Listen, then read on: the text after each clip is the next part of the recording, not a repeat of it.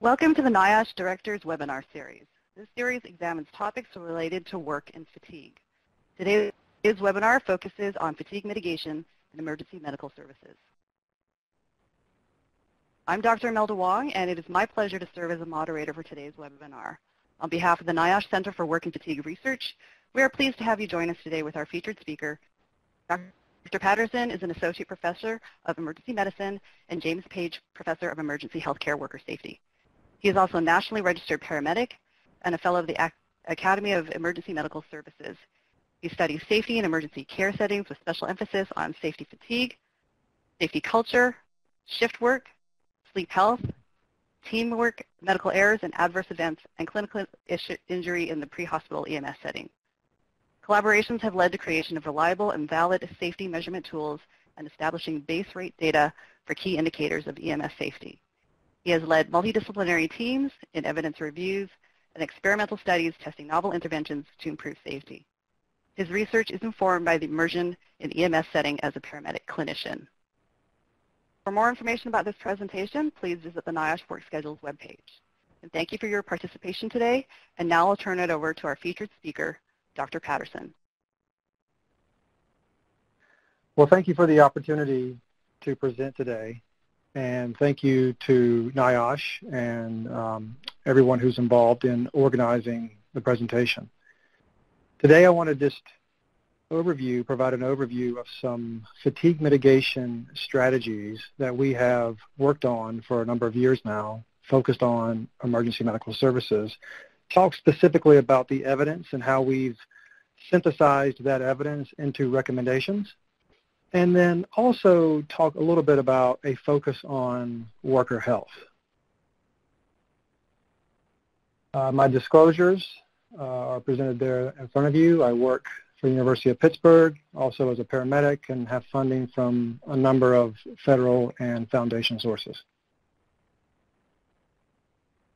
So I'm imagining that many on the call today or on the webinar don't have too deep of an understanding of emergency medical services and its history here in the United States.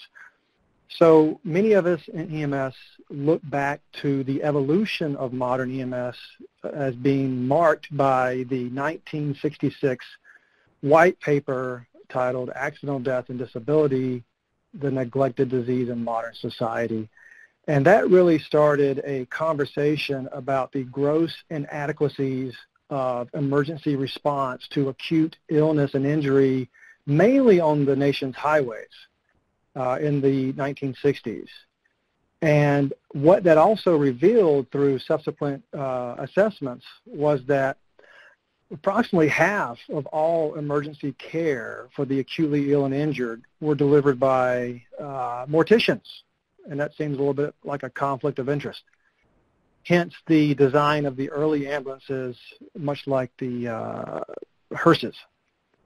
Well, in the 1970s, a number of laws were passed that provided millions of dollars to support education and training, and also a number of demonstration projects that would lead to what we now see today as more modern emergency medical services with specifically trained paramedics and EMTs and other types of EMS clinicians.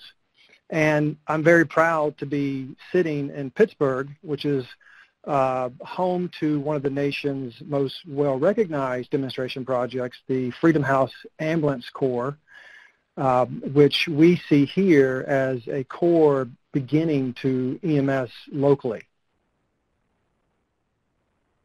Now, one of our most recent assessments of EMS nationally was led by the National Association of State EMS Officials, and the total number of EMS organizations totals around 20,000, including air and ground services, and there are approximately 1 million EMS clinicians of diverse certification levels out there.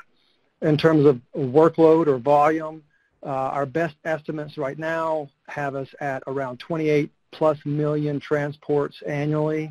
And if you look at the hospital transport data, the emergency department data, EMS represents approximately 15% of all emergency department volume, and that equates to around 35 to 38 patient transports every minute of every day.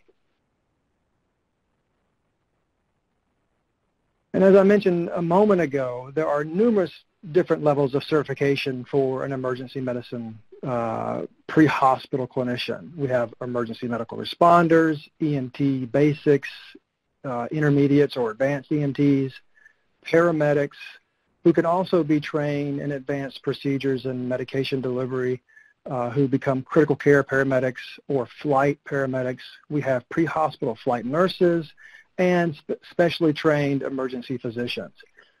And there are numerous different types of EMS agencies out there. I work in what could be classified as a fire-based or fire EMS merged EMS operation. And that means that part of our operations involves fire response and the other part involves emergency medical services response. The ownership and the financing of EMS operations varies dramatically from location to location, even sometimes within the same county. Here in Allegheny County, which is where Pittsburgh is, we have more than 40 different EMS operations within the county, and they all differ in terms of their ownership and financing slightly.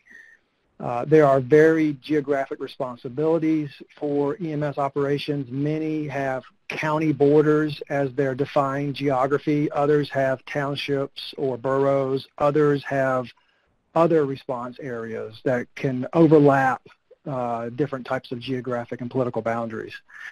While we have differences in EMS structurally, paramedics and EMTs, for the most part, follow similar protocols in terms of their clinical care nationally. And this illustration is by no means a 100% accurate portrayal of the diversity and types across the nation. However, it gives you some sense of what is out there. In the Northeast, we see a lot of smaller sized EMS operations that cover townships or boroughs. And then in the South, we see more county-based EMS operations that are defined by their county borders and are typically referred to as third service models, which means they are in the triad of public safety, fire, police, and then EMS. As you start to move west, if you go into the upper Midwest region like Minnesota, you can see more hospital-based EMS operations like Alina or the former Gold Cross, now Mayo Clinic EMS operation. As you start to get into more rural areas, you see a high prevalence of volunteer-type EMS operations. And then as you get further west, you see more merged fire EMS type models. And then the type of work that EMS clinicians perform is pretty straightforward. You know, the whole goal here is to really stabilize the acutely ill or injured patient, whether it be from a medical reason or a traumatic reason. The workload is really unscheduled. It is really unpredictable.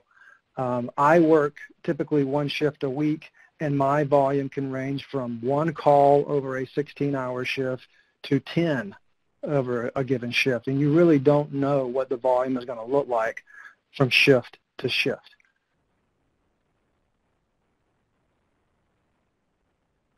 As a result of responding to medical and traumatic emergencies, these workers, paramedics and EMTs and flight nurses and flight paramedics, are exposed to a lot of emotional distress, a lot of emotionally charged traumatic events. They can perform really invasive procedures such as trying to maintain your airway by sticking an endotracheal tube down the throat to help you continue breathing or to establish breathing. As a result of the use of these invasive procedures, medications, and being surrounded by some emotionally charged bystanders in many cases, the job can become very, very stressful. However, you wouldn't really know it based off of a lot of the prevalence data that has been published in the peer-reviewed literature. that data would suggest that the prevalence of acute stress or chronic stress, for the most part, is fairly low, or at least lower than you might expect. And that may be a result of the type of worker that chooses a life of EMS. They may be more resilient to those sorts of stressors than the average shift worker. In terms of the type of work and their pay, some data recently reported in the Bureau of Labor Statistics shows that the median hourly wage is around $17 an hour. That means half of all EMS personnel make less than that. And that would lead to one of the reasons why approximately 35 to 45% work multiple jobs. And I can tell you that within the area that I work, that for the most part, probably a good 60% of EMS clinicians where I work in the area of the Pittsburgh, Western Pennsylvania region, around probably 60% will have multiple jobs. It can be as high as 80% in some locations if you look at the published data. Many in EMS will work excessive overtime, given the low wages that are prevalent among a lot of EMS operations. And many will work long duration shifts or back-to-back shifts or consecutive shifts. Now, the purpose of today's talk, or one of the focus areas, is fatigue. And I do have a few videos, and we hope that they play okay. And one of the things I want to show you is what has been reported in the news media with respect to some of the problems related to fatigue. So we're going to try to play a video here, and hopefully it will be smooth. If not, then we'll just move on. Just this week alone in Maine, 2 ambulance drivers nodded off while driving. The first one was Wednesday in Masardis. The ambulance rolled over and took out a utility pole. It's an industry where sleep is hard to come by. Palmer says depending on the day, she gets some rest. We've learned that the ambulance was just feet away from its destination to Kaiser Permanente when that EMT says he fell asleep at the wheel, missed this curb here, jumped it, hit that sign, and flipped over. It could have been so much worse. They found that a second camera recorded what was going on inside the cab. What we came to find out is that so we'll just move on to that. this driver is on the 24th hour of a 24-hour shift straight without any breaks. Yeah. So the Puckett ambulance driver involved in last week's fatal accident turned herself into authorities at the Floyd County Jail. Be identified in the news media on a regular basis, and it is quite alarming once you do see some of these reports. It can be quite scary to know that many of your first responders are susceptible to sleep deprivation, and as a result have some negative consequences, such as a ambulance crash where either the clinicians become injured or die, or the patients, and that does happen from time to time. Now, with respect to prevalence estimates of fatigue, it really depends on which study you pick up. The estimates vary from study to study, and that obviously is a result of the target population who have been sampled and other factors. But we have, on a regular basis, surveyed EMS clinicians in different geographic areas of the U.S., and pretty consistently we will identify greater than half of EMS personnel reporting mental and physical fatigue while at work. Now, we know from the professional organizations such as the National Sleep Foundation and other organizations that we need generally 7 to 9 hours of sleep. And we know from some of the nationwide assessments, such as the National Health Interview Survey, that many adults in the U.S. will report approximately 7 hours of sleep per night. However, many report poor sleep, around 30% or so, depending on which data you look at. Now for EMS, and Evan, we don't have to go to that video. We'll just bypass that, given that the interruption from the last one. In EMS, many of the individuals will report regularly getting less than 6 hours of sleep, between 4 and 6 hours of sleep is most commonly reported in the area that I am located, and also with a lot of the individuals who we assess on the nationwide level. And our data has shown that about approximately half of EMS personnel will report less than 6 hours of sleep per night. And greater than half of those who we have assessed on a regular basis will report poor sleep quality as measured by the PSQI, the Pittsburgh Sleep Quality Index, a common measure of sleep quality. Now, I want to highlight here for you some of the sleep data from EMS workers to kind of paint a picture for you that while we have broad prevalence estimates of inadequate sleep, the sleep patterns of EMS personnel really vary dramatically. And the top strip here, these are all actigraph strips, shows you the data, the top one there, shows you data from an EMS worker who was working a 24-hour shift. And what you can see there, if you know anything about actigraph data, the little blue lines and yellow lines show activity, whereas those red marks that you see in the second and third line below indicate sleep. But what you see in that top row is that there is no sleep. And this is very common for individuals who work at busier EMS operations where patient loads can be quite significant.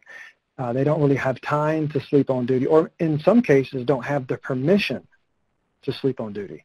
So you can see from this one individual who was a young EMT in his early 20s, during this episode when we were monitoring him, he didn't get any sleep during his 24-hour shift. Now, if you look at the middle section there, this is an individual who also worked a 24-hour shift. However, what you see here is this individual was able to get sleep on 2 different occasions during that 24-hour period, and they were able to obtain substantial amounts of sleep during the shift. And this can happen depending on their workload and what opportunities they may have available for intra-shift sleep. The bottom row actigraph strip shows an individual who was working an 8-hour overnight shift from 11 p.m. to approximately 7 a.m. And what you see here is that this individual was able to obtain a short nap prior to their shift and also a brief nap during the middle of their shift, during the early morning hours. Now, what I want to point out here is that while these data come from 3 different EMS workers, this data could very easily come from one EMS worker. And we do have longitudinal studies underway where we are monitoring EMS workers for example, 7 days in a row or 2 weeks in a row. And we see this type of pattern with individuals, not also just between individuals, where their patterns and their sleep opportunities vary dramatically. I'm going to skip this slide, but in terms of fatigue, if you ask an individual EMS worker about fatigue, they will pretty readily and pretty quickly tell you that, yeah, fatigue is a problem in EMS, and that it is something that needs to be addressed with action both from the employers, and also they will admit that they need to do a better job as well. So it is a issue that EMS workers do recognize is problematic. Now, years ago, you may have gotten a different answer, where if an individual in EMS may have admitted to fatigue, they may have also perceived that you were identifying some sort of inadequacy in their ability to perform while sleep deprived. But more recently, as the younger generation enters the workforce, you see more individuals willing to actually admit that fatigue is a problem. Now, while fatigue is a problem, we have to also recognize, and this is the conversation that usually unfolds when you talk to an EMS administrator, you're not going to get rid of shift work. We're going to have shift work. It's going to be around, and we're going to have to really just adapt to it the best way that we can. So what do we need to do? And what can we do as in our positions? Well, what I want to highlight is that there is a tremendous amount of research out there that highlights sleep deprivation or inadequate sleep and fatigue among shift workers as a problem. A tremendous amount of research. And prior to 2018, when we published the guidelines that I'm about to describe for you, fatigue, again, was acknowledged as a threat, but there wasn't really much that EMS workers or administrators could do because it was simply thought of as woven into the fabric of what EMS operations is all about. You're going to get fatigued. It's just part of the job. However, with some support from the National Highway Traffic Safety Administration and some collaboration with the National Association of State EMS Officials, we were able to examine the evidence and to provide some tailored guidance to EMS employers to help them make good decisions about developing fatigue risk management programs. Prior to this, there was really no guidance for them to follow that had been tailored to the unique aspects of EMS. Here is an illustration of the logo, the website, the funding number for the evidence-based guideline project. It is a three-phased project. Phase one dealt with examining the evidence and developing tailored recommendations for EMS. Phase two is actually currently underway, as is phase three. Phase two, we are actually testing one of the recommendations in an experimental study. And phase three involves developing or calibrating an existing biomathematical model to be sensitive to the unique scheduling needs of EMS. And the National Association of State EMS Officials is the lead organization helping with managing phase two and three. And I'm leading the experimental study along with the National Association of State EMS Officials.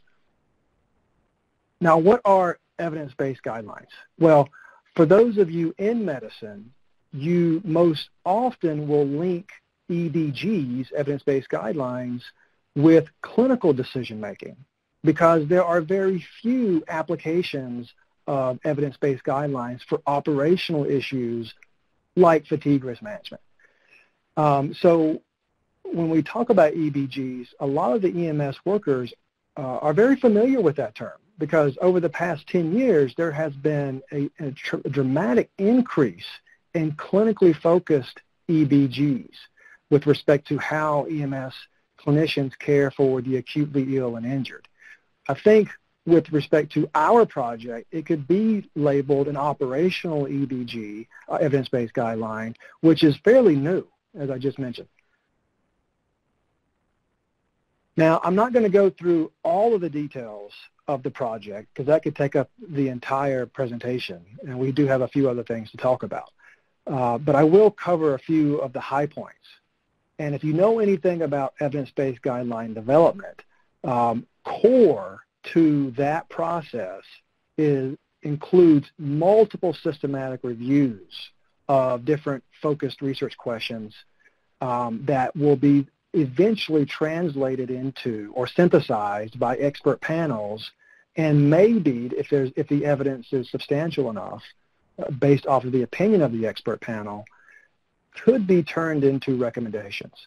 And so for the purposes of our EBG project, we had a group of experts who came up with 7 focused research questions, and we in total reviewed over 38,000 pieces of literature, and you can see the differences across the different research questions. And I'm going to cover what we found for each of these research questions. Now, what I have to mention in advance of going through these is that for the question number 6 and question number 7, the evidence was not substantial enough so that the expert panel felt confident enough in developing a recommendation.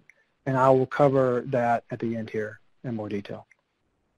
Now, with respect to the recommendations that resulted from this whole process, the first one, pretty straightforward, is the promotion of EMS employers to use reliable and or valid fatigue or sleepiness survey instruments to measure or monitor fatigue. In the past, many in EMS operations would simply go to Google, type in fatigue survey, and probably just pull down whatever was freely available in a PDF format or a Word format and try to somehow apply that to their operation, even if they were willing to do that. Many were not even willing to do that.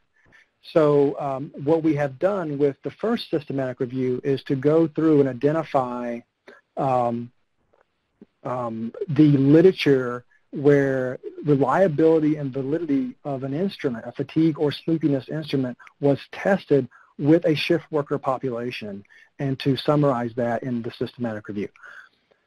With respect to recommendation 2, we looked at differences in shift duration and how that was associated with different outcomes, such as safety outcomes and performance outcomes.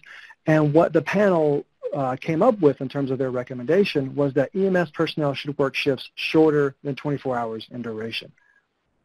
With respect to the third systematic review and the recommendation that resulted, the panel came up with a recommendation that says EMS personnel should have access to caffeine as a fatigue countermeasure. It seems pretty straightforward, but as I'm going to explain here shortly, it's not that straightforward in terms of cost or feasibility in some places.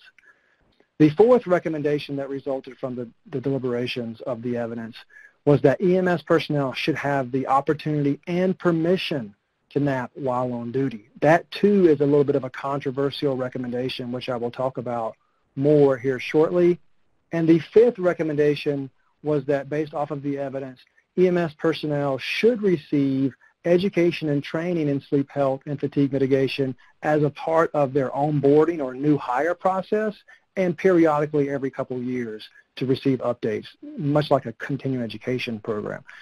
These are the 5 recommendations that resulted from that EBG process. And if you want to know more about the details of this, I definitely have some links for you towards the end here that could point you in the direction of more detail.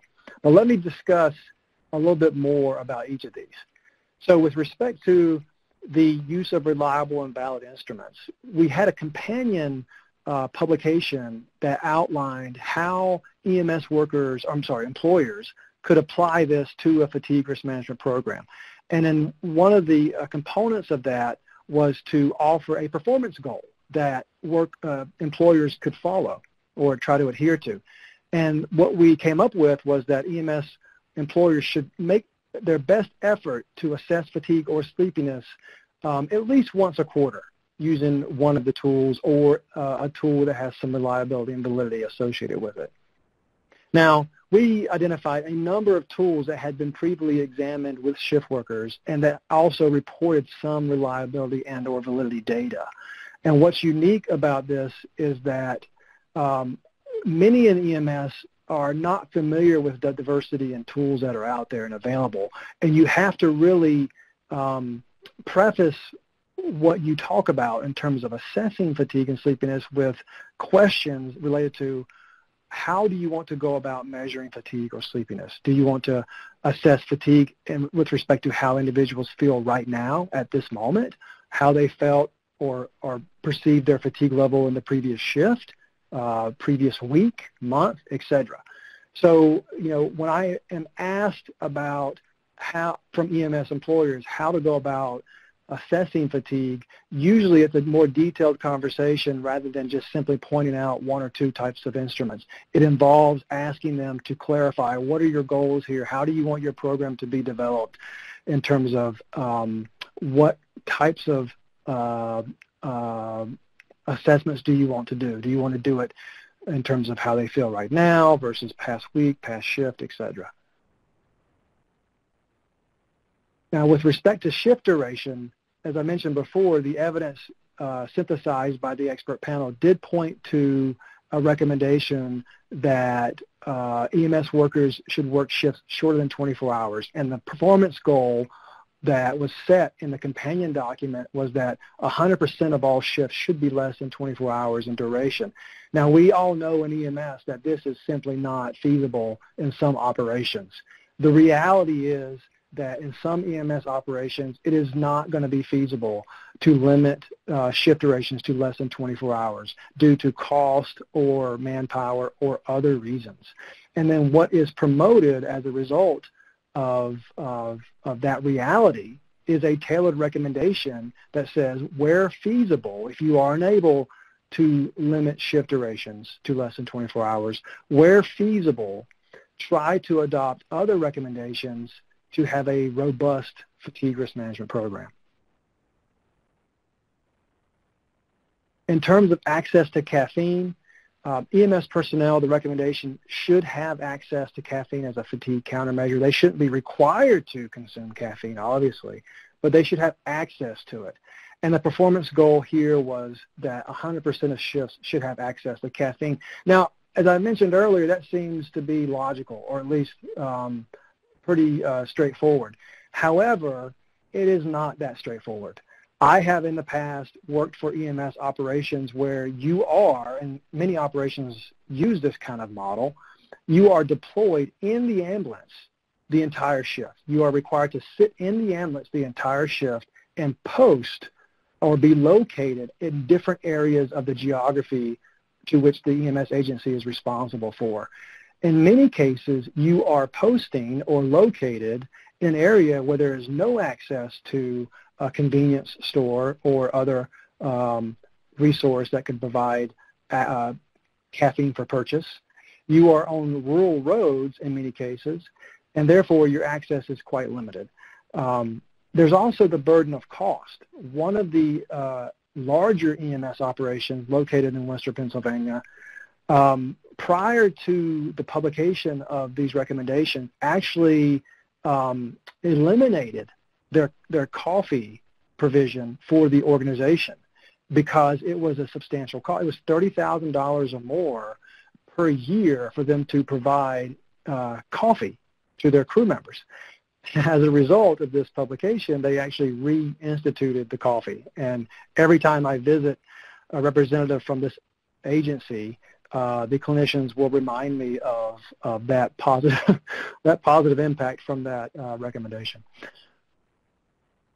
In terms of the napping recommendation, again, this is another controversial recommendation that EMS personnel should have the opportunity and permission to nap while on duty. The performance goal that was set is that there should be permission and opportunity on 100% of extended shifts, and especially on shifts that take place during the overnight hours. Now, this is controversial for a number of reasons, and I'm going to just highlight a couple of these reasons. And there's a YouTube link here that takes you to a video that shows a news report of some citizen who just happened to walk up on a crew while being posted in the ambulance. They had happened to doze off while sitting in the front of the ambulance, as you see here in this picture, just like that. That video footage was then sent to the news media, and it went through the news media like crazy.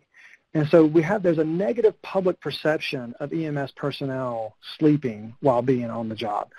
It seems to violate this principle of readiness, that EMS personnel should be ready at any time and therefore be good stewards of the community, because in many cases, community tax dollars support at least some aspect of EMS operation readiness. And there's also a cost to this. You know, our crew members, our employers, going to be responsible for funding cots or beds or other resources that need to be in place if you have a policy in place that allows them to sleep on duty. Another aspect to this, which is very visible to EMS operations, is sleep inertia. Now, there are some benchmarks out there for performance that EMS personnel try their hardest to be out of the station or to be having what they call wheels rolling within a minute or two of being dispatched. And as you can quite imagine, that the public does expect that once they call 911, that a paramedic show up on the door within a couple minutes. That is the expectation. And in order to meet that expectation, you have to have a very short time interval from dispatch to actually responding on the road with the crew. Now, if we do have a NAP in place, you can, for those of you who are on the webinar know about sleep inertia, and many of you do, that this can be a problem because it can take a few minutes or more, and 15 minutes to 30 minutes or more in some cases, to overcome that sleep inertia. And also, if we have folks in the EMS operations who are facing a substantial amount of sleep deprivation prior to the nap, it may take them even longer to get over a brief nap or even a longer nap while on duty. So this is quite controversial for EMS in terms of arguments against napping on duty. The other recommendation that came from that EBG process was that EMS personnel should receive education and training while going through the new hire process, and also every couple years. That every couple years is very similar to a lot of the other education that EMS personnel go through in terms of renewal of certain types of education and training. So that was the performance goal set by the expert panel. In terms of what should be presented in the education and training materials, that is up for debate. However, I do point to some work by Dr. Steve Lerman, a notable occupational medicine physician, who published a seminal paper that outlines a number of components that should be included in some education and training. And I would also like to mention that we are in the middle of testing an education program that is modeled after the components that Dr. Lerman outlined in his prior publication. This is a nationwide trial that is underway now. We obviously have hit the pause button somewhat because of the recent pandemic, but we do have a program that is 10 modules comprised of 10 modules that addresses numerous aspects of sleep health and fatigue education and training. And I'm just going to slide through that. Okay, so what is the goal of the education here? It is really, and I apologize for some of the illustrations not looking correct there. It is really to highlight for the EMS worker the negative impact of sleep deprivation or lack of sleep on their performance, on their safety, but also on their health. And there's a large body of research out there that we lean on to make these arguments in the education materials that we have put together for our research projects, but also I think should be emphasized for any research or any intervention materials that are developed targeting EMS personnel. Now, I'm coming to the end of the discussion about the guidelines, and I want to point out some links to some resources. We did publish a number of papers that highlight the findings from all of the systematic reviews, that highlight the evolution of the EBG process from the beginning of the question formulation to the very end. And we've also published a guidebook that is freely available for EMS employers, because again, the target audience for this EBG project was the EMS employer. You can access these publications free. They are available online.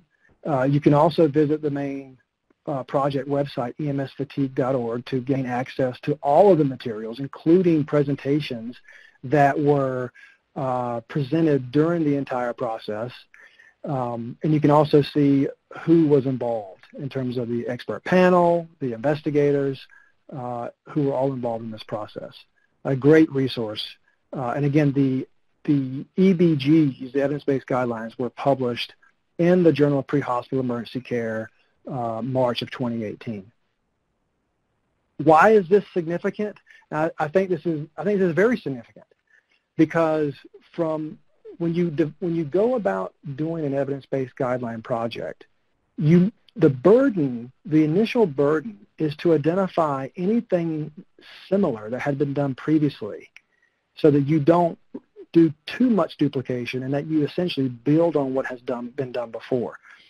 We found no prior EBG project related to fatigue mitigation, especially for public safety workers. And so I think this is quite significant because we did not find a resource like this previously. This is a model, I think, for all safety-sensitive operations out there to build upon, because we didn't isolate our included research only on EMS personnel. We included all types of indirect evidence from all types of shift workers, which included aviation, shipping, rail, transportation of all types. If the publication included data from any type of shift worker, that publication was considered for inclusion in our systematic reviews. So the data itself does not come exclusively from public safety or EMS personnel. It comes from all types of shift workers. So I do think that these systematic reviews and that this process can be informative for other types of safety-sensitive operations. Other strategies that I want to talk about briefly here. The EBG project, again, was focused primarily on targeting the decision-making of EMS employers. That was the primary target audience for that project. We can't ignore that the EMS workers themselves can also use information to help make decisions that can improve their personal sleep health and to reduce their fatigue. So I'm going to talk briefly here about a few things that I think would be helpful or that are being helpful for the EMS worker individually. And some of this work has been published. Other work is in process. And I'll highlight what I'm getting at here shortly. So first, I think it's pretty logical. We need to really emphasize more and more to our EMS workers that they just need to get more sleep. As I mentioned before, fatigue and lack of sleep in just years ago, a decade ago or so, in EMS was considered a badge of honor. Now it is, the issue is being debated more and more visibly, as partly resulting from the EBG project published in 2018, but also I think people are more cognizant of their health and safety. And the recommendation that EMS workers get more sleep is not falling on as many deaf ears as it used to be. So that's the first step, that we need to really emphasize getting more sleep. The other thing that we can do is to highlight different types of strategies that would allow them to get more sleep. And we just completed recently a systematic review of the evidence related to this strategy referred to as banking or extending sleep. Now, there wasn't a tremendous amount of research out there published examining this particular strategy, but there was enough that we found that it was positive. It had some positive impacts on self-reported sleepiness and fatigue, and also a positive impact on sleep latency. And the way that we're approaching this is that we are recommending to EMS workers that if they have the capability to extend their main sleep period prior to a series of shifts, or even in between their shifts, we want them to think of it as banking their sleep. And that would allow them to go into those shifts a little bit more well-rested and more resilient to the effects of sleep deprivation should they encounter a shift where they are not permitted to sleep or get rest during the shift. Napping. As I mentioned to you previously, napping is quite controversial in EMS. There are EMS organizations that promote it, that allow you to nap with some limitations and restrictions written into policy. The vast majority, I would argue, in EMS allow you to nap, but they look the other way. It is actually not written into some sort of formal policy or practice because maybe the administrator doesn't feel confident enough to write a policy and go up against a council member who they have to be responsible to for different types of logistical or operational issues in the organization and be able to defend it. So maybe they just look the other way, and that is very common in EMS. And in other EMS operations, there are strict policies against it. And I actually have worked in an EMS system in my past where it was a strict policy that if you got caught sleeping on duty, you were fired. And people were actually fired as a result of being caught sleeping on duty. So this is a very controversial thing. It is not widespread across EMS operations across the country. There are certain places that prohibit it, and it is a very tense situation in terms of crew members feeling comfortable enough to actually take rest or sleep during their shift. And one way to approach this is we've done the evidence review, at least from the publications from 1980 up to 2017, that examines the impact of napping on duty, particularly night shifts, and its impact on performance outcomes or self-reported sleepiness and fatigue. We published that review. That's part of the EBG systematic review project. What we really haven't done a great job of is we haven't done a really good job of looking at the impacts of intra-shift napping on health outcomes. And one of the areas that I'm particularly interested in and focused on is the impact that intra-shift napping may have on particular cardiovascular indicators of cardiovascular health and outcomes. Because we know from some previous research that shift workers do suffer from a higher incidence of hypertension and cardiovascular mortality. So if we can highlight some of those aspects for the individual worker, and also for the employer, there may be a turn in their opinion on napping during duty. And what I'm going to highlight for you here over the next few slides is one element that I'm focused on that I find particularly interesting. EMS clinicians are very familiar with blood pressure. They know what is considered abnormal blood pressure and what is considered normal blood pressure. Very familiar with that. Now, what I have done is highlighted for them some literature from diverse populations that shows that if you deprive yourself of sleep, you do alter the normal variation in your blood pressure. In particular, you may experience what is called blunting of your dip, your nighttime or sleep-related dip in your blood pressure. And that has gotten their attention, at least in the circles that I have worked with in terms of collecting some of this data. So this is where I'm going to focus my attention on in terms of trying to highlight some of the health-related impacts of shift work and sleep deprivation for EMS workers. And one way that I actually approach this discussion is I say, imagine this. Imagine that you have gone through your 3 night shifts in a row for a given week, and that is particularly a common shift pattern for EMS where they do 3 12s, 3 nights in a row or 3 days in a row if you're on day turn. But if they're doing 3 nights in a row, imagine that they have a series of blunted periods of their blood pressure being blunted over a series of shifts. And imagine repeating this pattern for 10 or 20 years. What could happen to you in terms of your cardiovascular health down the line? Now, we don't have a tremendous amount of data, longitudinal data, that would link blunting now related to your shift work and your cardiovascular outcomes later in life, but we do have a few studies that we can highlight.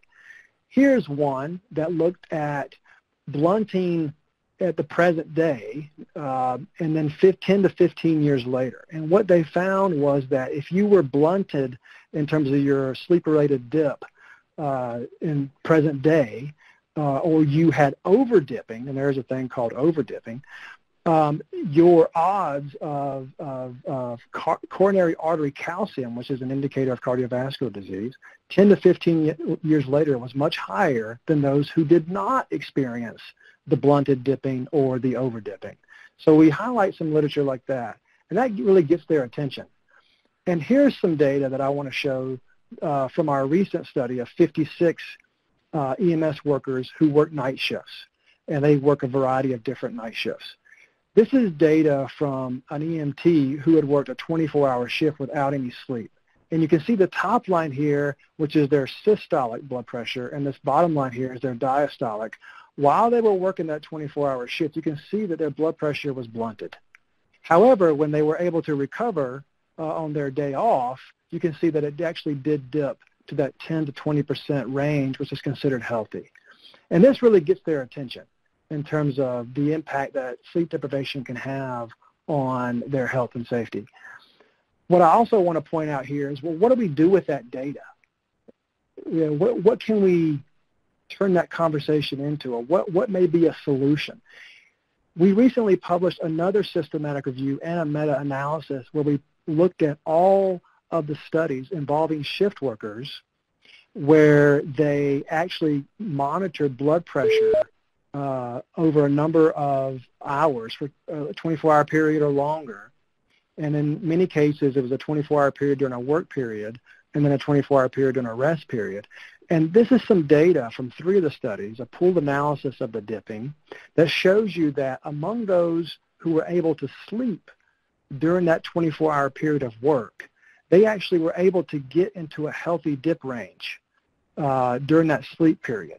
So what this data would suggest is that if the shift worker is allowed to sleep somewhat during a long duration shift, they may actually experience a healthy dip in their blood pressure. And again, that gets their attention, the EMS worker.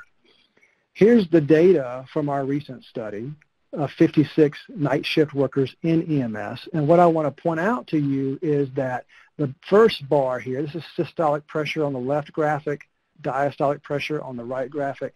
What I want to point out to you here is that if the individual was able to nap at all, they were able to get into that healthy 10 to 20% range of a dip for systolic and also 10 to 20% dip for diastolic. If they didn't nap, they were blunted completely.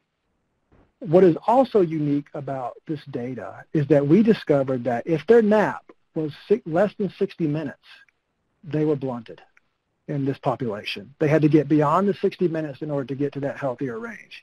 That's some really unique data, I think, that opens up a debate for the duration of napping specific to EMS workers. So I wanted to highlight that because I think for the EMS worker population, we have already established some guidelines that can help with EMS employers developing fatigue risk management programs. Now we must, I think, as researchers, must turn our attention to the health aspects of shift work and what negative effects are, and then what are some possible interventions. Now, what I wanted to allude to at the end there was that for our group, we are focusing on the impact of shift work on cardiovascular outcomes, in particular indicators of cardiovascular health, such as blood pressure and also heart rate variability. Now, before I conclude with today's presentation, I do have to mention a little bit about EMS sleep and fatigue during national emergencies. We are in a very unique time in today's time with the pandemic, and some of the conversations have turned to, well, what can we do to help EMS workers during times like this, during disasters and national emergencies? Well, there are really no standards out there that would place major restrictions on the amount of work that an EMS worker can do during normal business hours or during national emergencies. However, there is something in terms of an OSHA standard that I want to mention. But before I do that, we do have plenty of reason to believe that during national emergencies like this, and many of you have probably seen many news reports of firefighters, EMTs, and paramedics who have experienced dramatic increases in stress, moral injury, PTSD, burnout, and a number of other negative outcomes related to the national emergency at present. But I also want to point out that not every emergency is the same. This one is obviously uniquely different from other national emergencies, such as hurricane responses and other. What we have seen recently is we have seen a dramatic decrease in volume for EMS over the past month and a half or so. And it is really unclear how that is impacting sleep and fatigue-related risk in the EMS workforce at this current time. What I want to mention to you is that standards are enforceable and guidelines are not. With respect to national standards, like I mentioned, there really are no standards for day-to-day activities for EMS operations. However, during national emergencies, the OSHA 29 CFR 1910-156 standard may come into play. And this standard is actually under modification at the moment. It used to be referred to as the fire brigades standard. Now it is under modification to become the emergency responder preparedness program standard. And if it were to be adopted, you would see some mention of some limitations in work hours, such as there'll be required a minimum time off during a 24-hour period of 10 hours for rest or sleep, and also some consideration relative to long working hours. One thing to note is that half of states recognize OSHA standards, half do not. Many of them develop their own plans, which are very similar to OSHA standards, but not exactly. And in terms of who would be in charge of enforcement of this, it really is delegated down mainly to the incident commander in these sorts of situations. Now, I mentioned to you just a second ago that this is really under modification at the moment. These specific limits on work periods are not in place now. This is really under consideration. And I want to just skip over here to during this process, it's going to go through numerous reviews, and during that review process, if it is considered to be too burdensome, there may be some modifications or exclusions that may be included in that potential standard. And if this does get adopted in whatever format it would get adopted, many believe, and I would actually, if you have questions about this, I would point you to a great resource at the National Association of State EMS Officials, Kathy Robinson, who's been intimately involved in working with OSHA on this. But if this standard were to be modified and updated, as I just mentioned, it would be what is considered to be more closely in line or aligned with some of the FEMA work or the National Incident Management System that is in existence.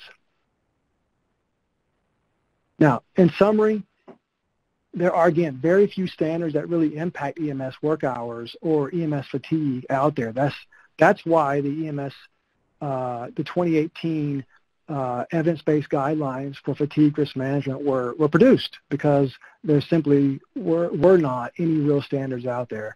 And again, it's not a standard, it's a guideline, but it is something. The guidelines that I just reviewed are available, freely available, and again, the target audience here was EMS employers. And much of what we know from that discovery of research and that synthesis of the published research is based in large part on indirect evidence, non-EMS worker research. However, it does provide a really strong synthesis of the published evidence, and we have tailored the recommendations to fit EMS. There's a great deal of heterogeneity out there in EMS operations, and as you can imagine, the application of any recommendation as outlined in those guidelines would really vary dramatically from agency to agency, and we have seen that in terms of anecdote post-publication of those guidelines. In terms of the next steps, as I mentioned before, I think one of the key next steps here is that we do investigate the impact of shift work and highlight the impact of shift work on EMS worker health. We have done a great deal of synthesizing the evidence relative to the impact of shift work on performance and safety as a result of the guideline project. I think for those who are still on the fence in terms of some of the controversial recommendations, such as the napping, such as the shift duration, that if we can complement that work with new research that looks at the health effects of shift work and the health benefits of certain types of interventions, I think you can see another sea change in EMS fatigue risk management that would, I think, lead to a great increase in sleep health for this unique workforce. Great. Thank you very much. So I'd like to take this opportunity to thank Dr. Patterson for being our featured speaker today and facilitating an interesting round of discussion. I'd like to thank all of you for your time and participation.